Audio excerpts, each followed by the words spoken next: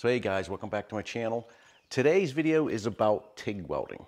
Well, in specific, some upgrades to my TIG welding machine.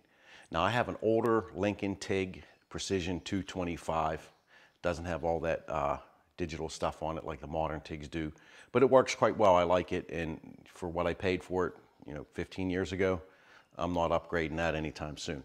So anyway, today specifically, I'm going to be installing a TIG button, which I first saw on this old Tony's channel. He was reviewing some TIG torches, and I saw this TIG button, and I gotta have one of those because I'm so sick of using the foot pedal, dragging that thing around. Most of the projects I work on are big, so I'm not just sitting at a bench and welding where it's just great to have a foot pedal. And I like foot pedals, but when you gotta constantly move that thing back and forth across a 15-foot long workpiece, dragging around obstacles, that's no fun. So I'm upgrading, I'm gonna install this TIG button, and I'm gonna show you how it works, at least for me. I'm sure it's gonna take some practice to use it. Anyway, first let me show you my TIG machine and then the TIG button I purchased, where I got it, and then I'm gonna install it. So bear with me. So this is my TIG. It's an older Lincoln Precision TIG 225. I like it, works good for me. Doesn't have all the bells and whistles, but I do have a dial for pulse frequency. I like it. I've recently upgraded and put a Superflex hose on here, and I actually switched out to a stubby gas lens and I forget what they call this, the torch that you can rotate the head. I love that, okay? Really love that. So I'm gonna complete this upgrade by putting the TIG button on. Now, we'll show you what totally came in the box, but first I wanna explain one thing. When you order, if you decide to order one of these from Dave, this is the most important part that he needs to know. What machine you have so he can get you the right connector plug, because this is specific to different machines, right? And this is the one for mine. So you either call Dave or email him and he'll tell you if he makes a connector for your machine. So this will basically, here's the plug for my foot pedal. This will replace that. And that's pretty simple. So you should be able to swap easily from the TIG button to the foot pedal just by unplugging that and plugging one or the other in. So here's what comes in the box, right? Well, first let me show you where you can get this if you're interested. I called Dave because I previously mentioned this on this old Tony video, one of his TIG welding ones. TIGcontrol.com is the website. The fellow's name is Dave Vogel. Here's his phone number. Give him a call if you're interested in one of these. This cost me $239. That included shipping, and I believe that's just to the lower 48 US states. So, if you're somewhere else, you may have to pay more for shipping. So 239 bucks. I think that's a pretty good deal if this thing works the way it's supposed to. And this is what comes in the box. First, we got 2 instruction sheets. This tells you how to install the system. It's very simple. You cannot screw it up. All the cable connectors plug in one place only, so you can't reverse anything. Like I said, you cannot screw it up. And the other sheet is kind of like some tips on how to install your pressure sensor button on your torch. And this one's like using some silicone tape. I think I may try that, right? They also give you a Velcro strap if you want to use that. You can use zip ties, rubber bands, electrical tape. That's up to you. So here's what comes in the box. We got a power supply. We got the control unit. And yes, this little box needs its own 110 power, right? So you got to have a power source handy, which usually isn't an issue when you're welding, right? Here's the length of cable that runs down your hose. Here's the button, plugs in the end of the cable. Here's the connector we already spoke about, a couple zip ties, some Velcro, right? So this control box will mount somewhere on your machine close enough so that you can plug this plug in. I think I'm just gonna double-sided tape it right there, and then I'll have plenty of room to plug that in. It's not like you don't have a real long lead on this, so you can't plug it in far away from the machine. You best off to mount that to the machine, right? The cable on the wall wart looks to be about 8 feet long, so you can have your 110 plug for that a little distance away. All right, so let me get this thing installed and then we will test it out. Okay, we have it installed, right? Took me 22 minutes. I set a timer. you know, and I pretty much just zip tied everything right down my hose. Okay, I didn't mention before, but I do not have a water-cooled torch, so I never had a need for one of those sheaths that goes around your cables. But it's recommended, highly recommended, to have a sheath when you in this situation with this cable here. So I got to purchase one of those and install it. It seems like these upgrades never end. Anyway, I haven't even turned this on yet. I haven't even turned the machine on yet. I wanted to show you the installation. So for right now, I just used the supplied Velcro strap to secure the button to my torch, because I'm sure I'm going to have to play with this, move it around where it's comfortable.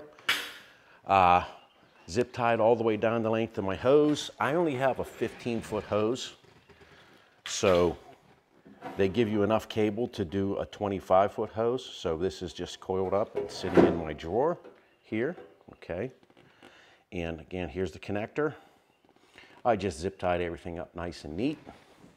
Decided to mount the box to the side of the welder here, set back a little bit, so these were kind of recessed from the front of the machine to keep them from getting bumped. And I forgot to also mention that you need to install, where's it at here? A ground wire. There's a ground wire on the end of this plug, and I just removed the screw from my machine here, put a ring connector on the end of the ground wire, and screwed that back in. And as far as the power for the 110 for this unit, I was wrong. The length of this cable is only about 4 foot max. But fortunately for me, I actually happen to have a 110 outlet in the back of my welder. A lot of welders do that, but not all. So I kind of got lucky there. I don't have to run an extension cord. So whenever my machine has power, the 110 outlet has power, this has power. Okay, so there we go. Let's turn it on. Just see if we have any kind of issues. All right, so I saw a flashing light there. I believe that the flashing green light means everything is okay. Okay, the next thing to do is test this out. So let me put on my coat and my hood, and we'll see how that button works. Okay, we're gonna test this, see how it works. I'm gonna use my thumb for this test. All right, this is the first use. All right, pressure, whoa, started right up. Okay, I'm pushing pretty hard, so that's full throttle. I'm running at 88 amps. Now remember, this isn't a test of my welding abilities here, guys. This is just seeing how the button performs. Okay, now I'm gonna throttle back. Ooh, doesn't take a whole lot of pressure there.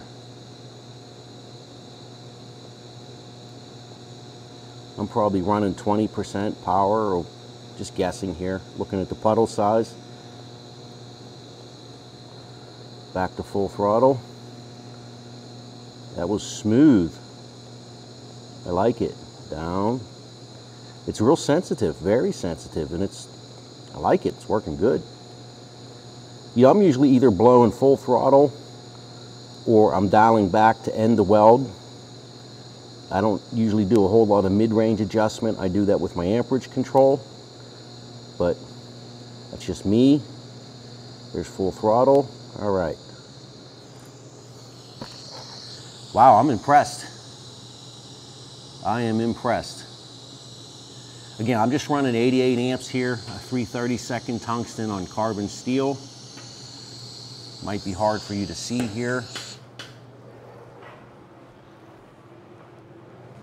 Oh, this is hot. Let's, okay, you can see there where I was running full throttle, and then I tapered back, and then full throttle, tapered back, and ended full throttle. I'm impressed. That worked pretty good. Well, I can see a couple things here. One, I'm gonna have to fiddle with where I keep the control button.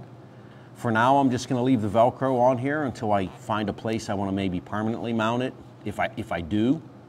I may need to alternate which finger you use. You know, like I was using my thumb there, but you know, I may wanna use my index finger. And then, you know, sometimes when you want to choke up, I may use my pointer finger. Sorry, I'm probably naming my fingers wrong here. But you get the point. So I guess positioning this is just going to take some trial and error and practice use. But so far, I'm really impressed. The button is very sensitive. It doesn't take a lot of pressure actually to get to full throttle, and doesn't seem to take a whole lot to throttle back. Got to get used to it, but so far I like it a lot. Now it's time to get a project under my belt, which I'm about to do, start welding up a table base, and maybe I'll show you some results after that. All right, so I've got a little bit of welding under my belt here now using the Tig Button. I finished welding up these 2 table bases behind me here. They're 1.5 inch square tube. There's about 120 welds total. Not a lot, I know, but you know, it was enough to get my feet wet with this thing. And I love it. It's working really good. The control it's very, very sensitive. You can actually flash yourself if you brush the button with your finger before you put your hood on. So that's something to be mindful of. It's very sensitive to touch. And it's very easy to throttle from full throttle all the way down to nothing. I mean, you just, more pressure is more amps, less pressure. Takes a little getting used to, you know, it's gonna take some practice, but it's working flawlessly. I will note though, I only have one concern, and I actually called Dave at Tig Controls about this after I'd been welding for about a half an hour. Because let me tell you, I have an air-cooled torch, right? And I was worried about, you know, my torch handle obviously was getting very hot. I mean, I was running around 115 amps, you know, weld after weld, starting to warm up, getting uncomfortable in the hand. And I started thinking, hey, is this heat going to have any impact on this pressure-sensitive button? And so I called Dave and I asked him, hey, Dave, am I risking this by, you know, letting my torch get too hot? And he said, not really. He says, this thing is designed to work in heat. He said, but yes, you can cook it. If you get your torch handle so hot, he said, basically it'd have to be, you know, you could almost not hold it, you know, in order for it to be that hot, because it is held together with some adhesives, and those adhesives do have a limit. So be mindful of that. Another thing is, he told me is, I asked about replacing the Tig Button if I did somehow damage it. And he said, yes, they have replacement little Tig Button units for sale at his place. They're 28 bucks, so I went ahead and ordered one. Good thing to have, you know, I mean, not only could maybe I cook it, you know, accidentally by just pushing my luck, but, you know, you could drop the torch and you could damage the circuit board, you know, who knows what could happen. So it's a good thing to keep in mind. If I would recommend, if you do buy a Tig torch from Dave, just go ahead and order an extra Tig Button. I mean, why not, right? It's 28 bucks. So all that being said, I'm very happy with it. It's working the way it should. I did not miss the foot pedal at all. I really liked. It's almost like running a MIG. You know, I mean, I ran a MIG for 20 years, and in addition to other welding, of course, but, you know, and it's just kind of like having that button, you know, you squeeze the trigger and you're welding, you know, no foot pedal. It's nice not to have to drag that thing around and reposition it every time you just want to make a tack, move from end to end, you know, and it's great. It's just great. That's all I can say. So anyway, hope this helps some of you guys. Please, you know, hey, subscribe if you want to see more videos, you know, especially fabrication and CNC work. Do a lot of CNC videos. Anyway, just got a laser engraver, actually, and I'm going to be doing a review on that shortly. So keep your eyes out, and I'll catch you on the next one.